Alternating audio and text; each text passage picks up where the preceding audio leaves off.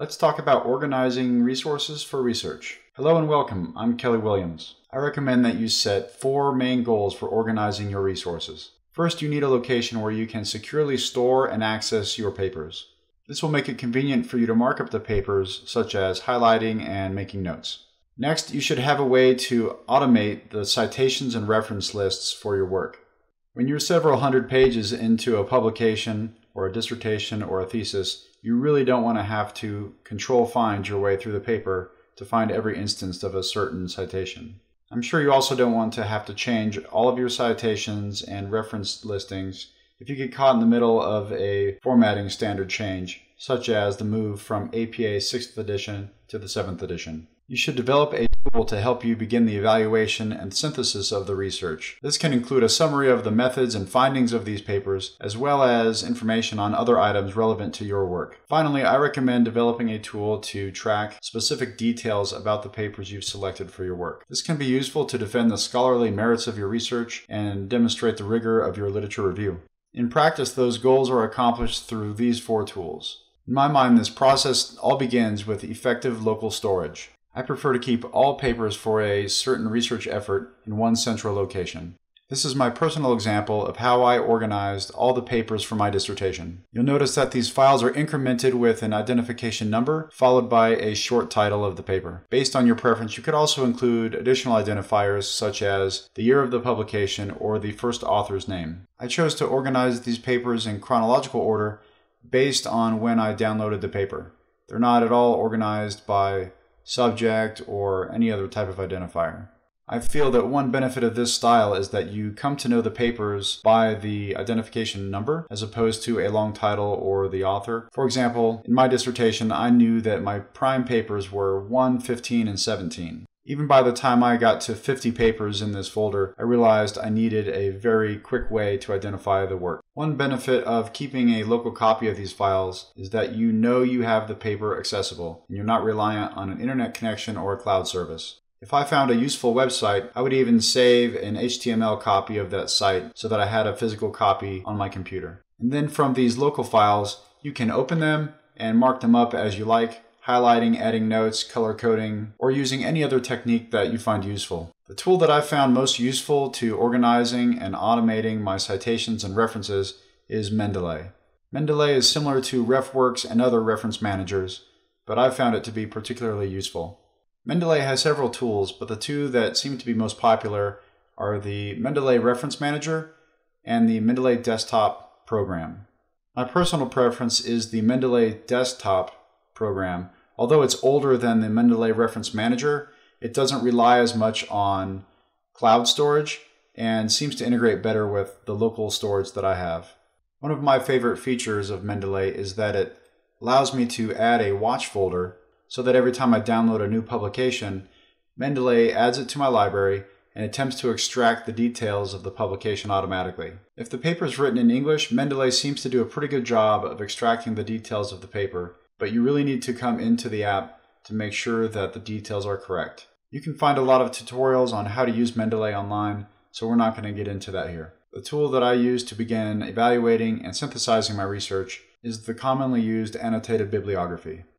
For my dissertation, I set up a slightly unconventional annotated bibliography. I realized early in my research that I was spending a lot of time developing the annotated bibliography for resources that I was pretty sure were not going to play a critical role in my work. So what I decided to do was to enter a minimal amount of information for every resource that I download. As an example, for every file that I download, after I give it the sequential identification number, in this case 71, and ensure the file name makes sense, I create my entry in the annotated bibliography. After I make this entry, I insert the automatic citation through the Mendeley plugin of Microsoft Word. I'll show you what that looks like. For this example, I'll recreate the entry for paper 71. So I just highlight and copy. Now for this example, I'm just going to make a little room in the file here and paste it. Then through the Mendeley plugin, which is a separate installation, I will insert citation, paste the title, remove the ID number, and there is my paper. So this is the automatic citation that Mendeley developed for me. And then what this does is give me the opportunity to go into Mendeley and confirm that everything is correct. So in Mendeley, you can search the paper name and again remove the ID number. In this case, there's no duplicates of the proper paper, so I'll select it. Make sure that all the detailed information about this paper is correct. If you do have duplicate entries in your Mendeley library, I recommend that you delete the duplicates and just keep the one that you will keep current. This doesn't delete the actual file, it just deletes the library entry. Now any changes that you make in the details of the publications will be reflected in your in-body citation and your reference list. Once the details are confirmed to be correct in Mendeley, I go back to the bibliography.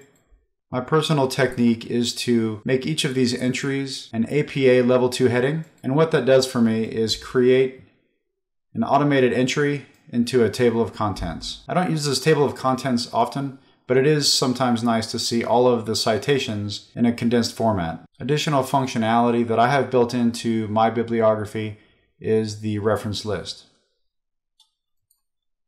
Now this is also created through Mendeley with the Word plugin's Insert Bibliography function. So what this does is every time I enter a new paper into the bibliography, it will automatically create a new reference list entry. My next step is to confirm that the reference list entry is in the proper format. The publication for this example is by Renaud, listed here. And scanning through this entry, I can see that it is in the proper format. The Mendeley plugin for Microsoft Word lets you select from some common formatting or to make your own. If there are problems with the entry, I'll go back to Mendeley and make the corrections that are necessary. The final step in my system of organization is to enter the new papers into my research log.